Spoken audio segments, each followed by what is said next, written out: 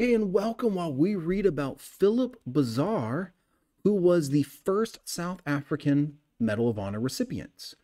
He's the first Hispanic to be awarded the Congressional Medal of Honor.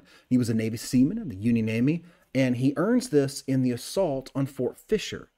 Fort Fisher is where he saw heroic combat action, and he saw this heroic combat action on January 12th, 1865.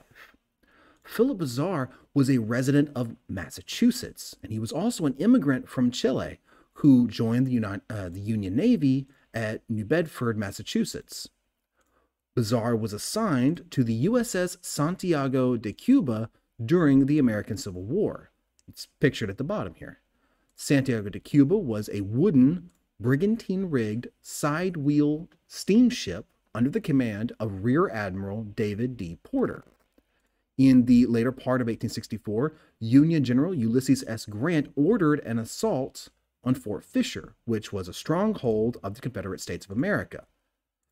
Fort Fisher protected the vital trading routes of the Wilmington's port in North Carolina. Rear Admiral Porter was in charge of the naval assault, and General Benjamin F. Butler was in charge of the land assault. After the failure of the first assault, Butler was replaced by Major General Alfred Terry. A second assault was ordered on January 1865. Bazaar, at the time, was aboard the USS Santiago de Cuba and served in both assaults on the fort. On January 12, 1865, both ground and naval Union forces attempted the second assault.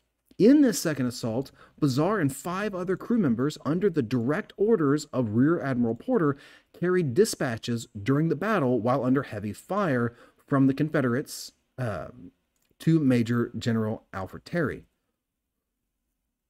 Bazaar is the very first Medal of Honor recipient from South America.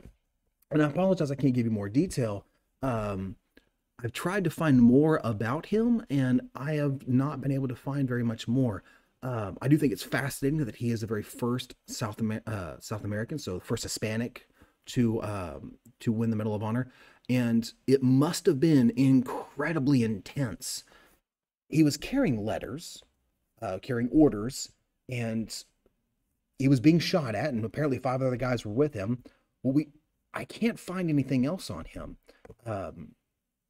Hopefully in the future I'll be able to remake this video and make it a little bit better. But for now, all I can really give you is he's the first Hispanic to be awarded the Congressional Medal of Honor, and that he participated in the assault on Fort Fisher, and that it must have been pretty intense stuff for him to earn the Medal of Honor, because you don't get that without doing something incredible. I hope you're learning, and I hope you're having fun.